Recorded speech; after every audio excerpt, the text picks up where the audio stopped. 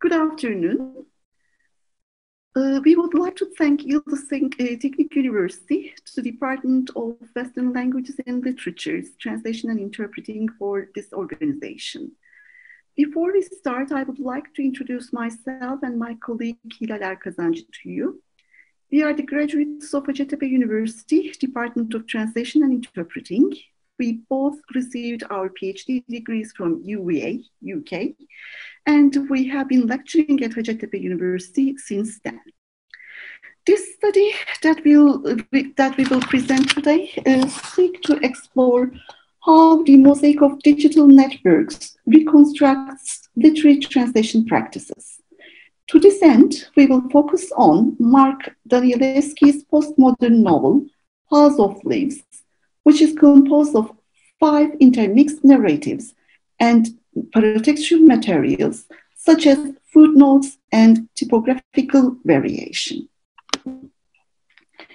My part of the presentation covers an introduction to the author and the novel, and its paratextual, iconic, and ergodic features that borders House of Leaves on a position between analogous space and digital space. I would like to begin with the author Mark Danielewski. He is an American author who won the New York Public Library's Young Lions Fiction Award in 2000 with his first novel, House of Leaves. During his childhood, Danielewski moved around the US and lived in 6 different countries because of his father's various film projects. In the following years, he admitted that his experiences in those countries and his father's occupation as an avant-garde film director helped him to gain appreciation for creativity in various forms that we will see in the novel. Though never confirmed by Danielewski, critics have insisted that his personal life reflected in his novels. I would like to introduce the novel to you, but the plot organization of the novel is so complicated that it would be a bit difficult to follow the plot organization. Most of the critics define Mark Danielewski's debut novel, House of Leaves, as a novel about a film within a novel within a novel. As can be seen from the definition, it is very difficult to give a concrete plot, but I will try to do my best. House of Leaves is the name of the book written by Zampano, a recently deceased blind man, and edited by Johnny Truant, a tattoo artist who finds the manuscript in the blind man's house in Los Angeles. The manuscript is an academic criticism of a documentary film called The Navidson Record, an account of a film and history and interpretations of and reactions to it. The film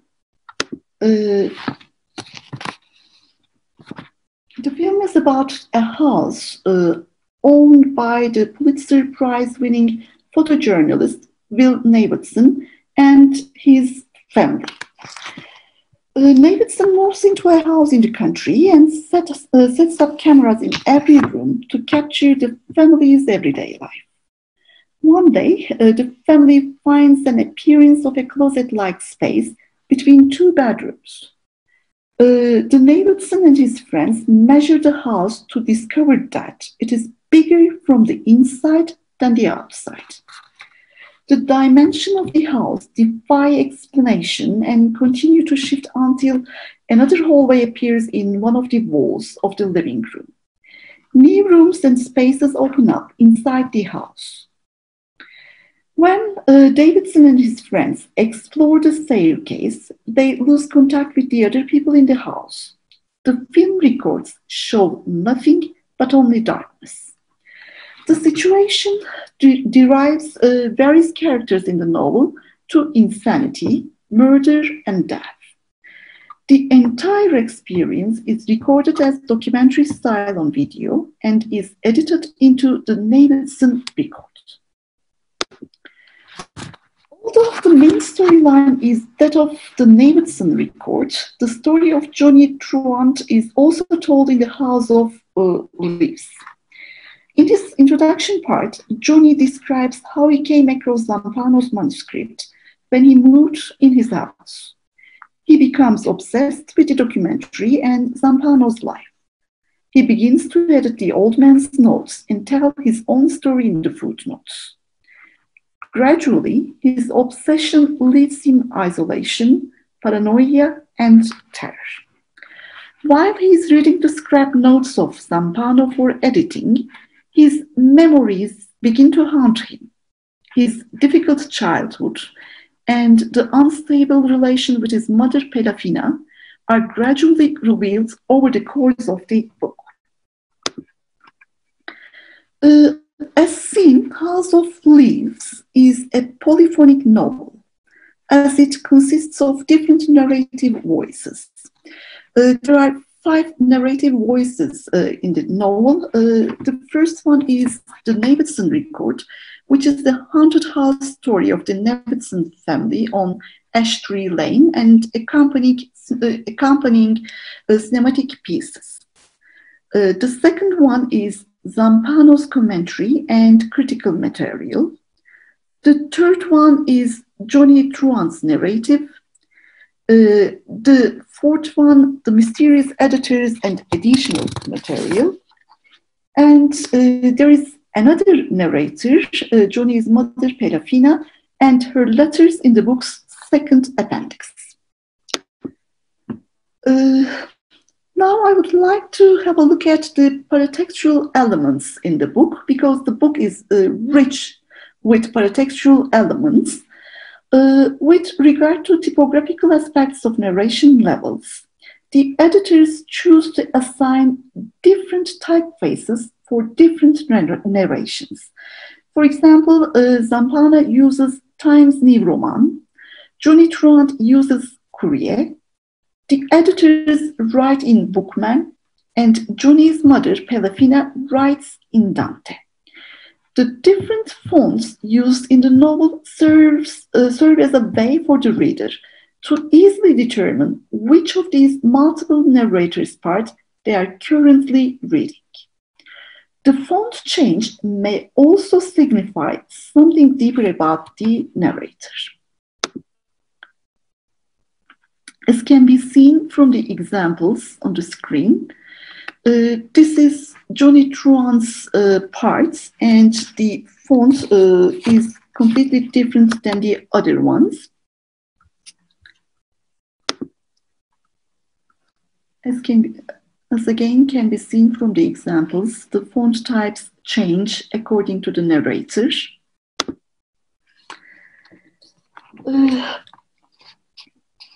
It is not only the fonts that affect the reading experience of the readers.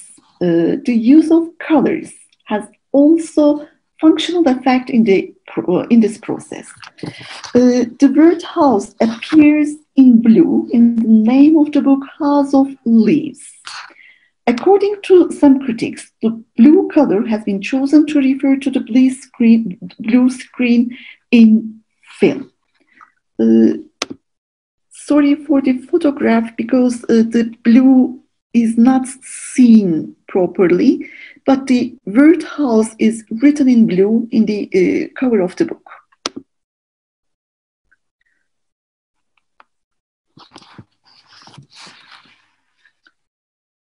You see red and crossed out sentences in the examples, as seen in this example. The use of red and crossed out sentences, especially in Zampano's passages, provides hints to the reader that Zampano revises the manuscript. This may also make the reader think that there is something Zampano disagrees or that makes him uncomfortable. I mentioned about the use of footnotes in the book. Traditionally, a footnote in a text is used to present a research, to provide a citation that either validates or refuses a statement, to provide interpretative commentary on an article within the text, or suggest further reading. However, in House of Leaves, the footnotes are written by Johnny Zampano and by the editor, most notably an aim to remove the reader from one narrative path and place him or her on another. There is a reason to use footnotes in the book. In House of Leaves, Danielewski defies standard expectations of the reader from its cover page to the final page. His novel is characterized by experimental choices in form, such as multiple narratives, multiple fonts, and different colored inks, unconventional page layouts that forces readers to physically turn the book to varying degrees, hundreds of footnotes, detailed appendices, including obituaries, collages, photographs of paintings, and an index. As can be seen, the novel is paratextually rich. The novel is considered as an ergodic and sign-iconic fiction, according to most of the critics. Mark Danielewski has described his own work as sign-iconic, in which text and image merge to provide the reader with an entirely new perspective. He uses the words sign and icon and creates a new word as sign-iconic and explains the word, the concept as following, rather than engage those tactual faculties of the mind, remediating the pictorial, or those visual faculties, remediating language. The sign iconic simultaneously engages both in order to lessen the significance of both, and therefore achieve a third perception no longer dependent on sign and image for remediating a word in which the mind plays no parts. In other words, the impact, significance, or meaning of the book derives from its visual and physical features as much or more than from its text. The sign-iconic nature of the novel provides readers with another way of interpreting the novel and deduce meaning from its content. The word ergodic, first used by Arstedt, and she defines ergodic literature as a text in which non-trivial effort is required to allow the reader to traverse the text. In other words, the reader must use all the ways to understand a text. In House of Leaves, as mentioned before, different narratives are differentiated by different font sizes, colors, or types, and become interwoven with one another.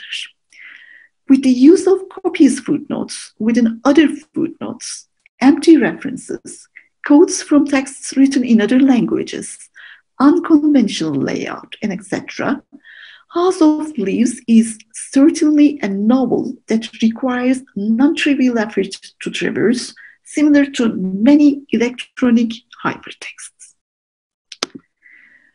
Owing to its typographical presentation, red and crossed out sentences, blue words, big and small fonts, sentences hidden in corners, italicized and bold words, phrases that run along margins, phrases that form circles, almost blank pages, and pictures and paintings, the book borders on a position between analogous space and digital space.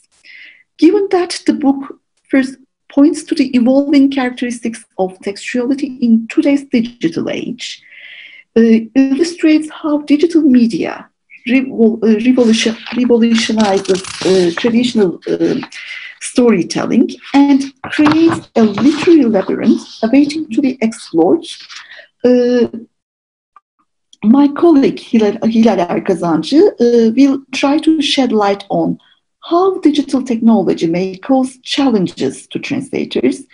For example, in what ways the challenges engendered by digital technology are different from those faced by the translators of analogous texts, and the potential translation strategies to overcome the problems arising from such books' iconic and diagrammatical assemblage.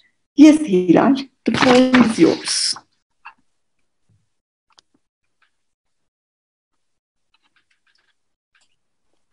Okay, thank you. As we have seen in the first part of our study, current technological advancements in today's digital age enable writers of literary texts to organize and combine numerous modes and tools to create coherence within complex texts. Multimodal potentialities in literary translation hence gain utmost significance at this point. And as one peer suggests, new media require new forms for dealing with language and literature. And in this second part of our study, we intend to explore the difficulties translators may experience while translating a multimodal literary text, where different modes are in an interplay with one another in the construction of text's meaning. Taking into account the multimodal nature of the novel, we can reasonably suggest that the challenging features in House of Leaves cannot be limited to its verbal content and should encompass different semiotic modes that constitutes the text. We would like to start off this second section by stating that Gökhan Sarı, the Turkish translator of House of Leaves, was given the Special Jury Award for having undertaken the Turkish translation of such a challenging multimodal text with huge success. A multimodal text produces meaning through, A multimodal text produces meaning through an interplay of two or more modes. For instance, in a picture book, not only the print, but also the image contributes to the entire narration of the story, but they also do so in completely different ways. Images may simply illustrate or expand on the story, or can be utilized to narrate different dimensions of the story, as Gojero and Sands suggest. Multimodal authors creatively merge different modes in differing arrangements to transmit the meaning, moving the emphasis backwards and forwards between various modes throughout the text, as Cope and Calentis underline. And here, multimodality involves different modes, for instance, the written mode, the spoken mode, the visual mode, the audio mode, the spatial mode, and gestural mode. In this context, what makes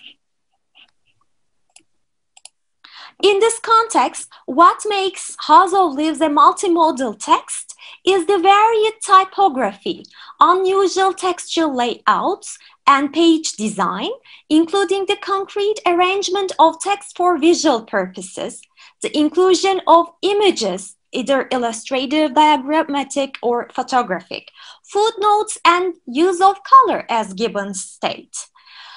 Therefore, the translator needs to have multimodal literacy or semiotic knowledge that concerns how each mode conveys meaning in different ways in the text, where each mode has its own specific task and function in the meaning-making process, as Kress suggests. And within the context of House of Leaves, the multimodally literate translator knows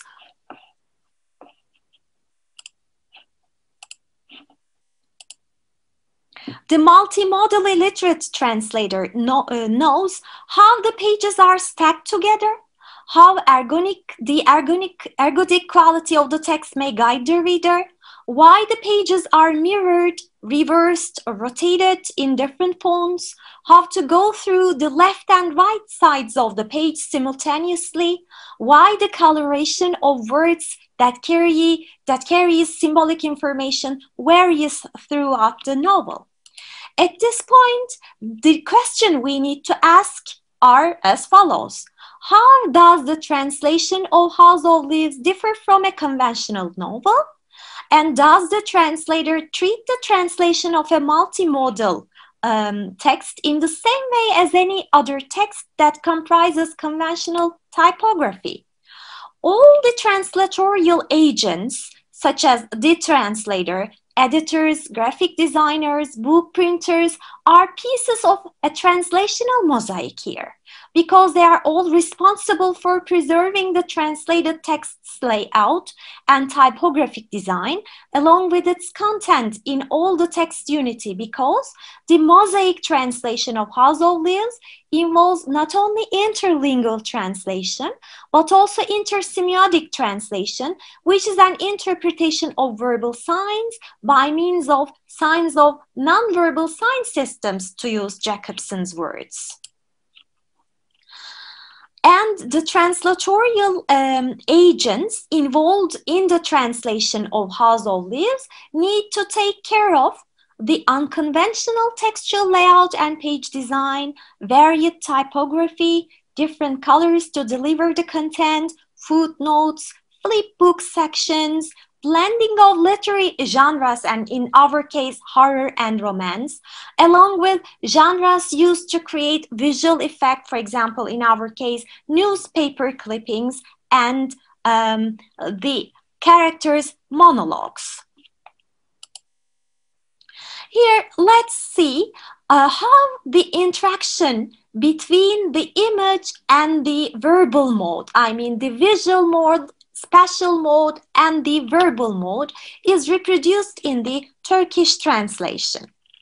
Here you see, this is an episode from Exploration 5 chapter. The words are placed vertically across a double page spread. The translator hence needs to rotate the book in order to read the pages. As we can see, the Turkish translator composed the iconic spatial design of the narrative in such a way that shows how the main character, Davidson, struggles to pull himself up and reach the last step. The translator obviously manages to organize the pages in order to help the Turkish reader visualize Davidson climbing his way up. The reading process, designed by the translator, pushes the Turkish reader's eye root upward. The design of the verbal material in the Turkish translation creates the image of a ladder that bridges horizontally across the pages. In the Turkish translation, we see that each rung of the ladder is constructed by a cluster of 2 short lines of words, and sometimes this number is raised to 3 words at the maximum. The translator's unconventional arrangement of words in an ascending way results in an uncomfortable and odd reading process. However, this uncomfortable and odd reading process is necessary in the Turkish translation as is in the original, and this odd reading process is part and parcel of the mosaic text. And this should not be and cannot be criticized in the Turkish translation. As you can see, the reader's eyes can leap across the spaces, visually cluster hopping. Now, our analysis suggests the following results. The Turkish translator's major task seems to have been providing the Turkish reader with some physical interaction with the book by recreating the book's multimodal design. The Turkish translator uses parallel lines of equal length in order to reproduce the visual and spatial image of rungs, which in turn contributes to the Turkish reader's visualization of Davidson's ascent. The Turkish translator has recreated the source text reader's reading experience for the target reader through the use of not only verbal, but also the spatial and visual modes. This point reveals that multimodal texts create much more complex reading routes than other texts that enable the reader to experience a conventional reading process. In the case under our discussion in House of Lives, the Turkish translator uses words in such a creative way to produce the Turkish reader with both left, right, and top-down processing, which in turn enabled the Turkish reader to hop from one rung to another in order to follow Davidson's nonlinear climbing route. And thank you very much. These are our conclusions. To show our references,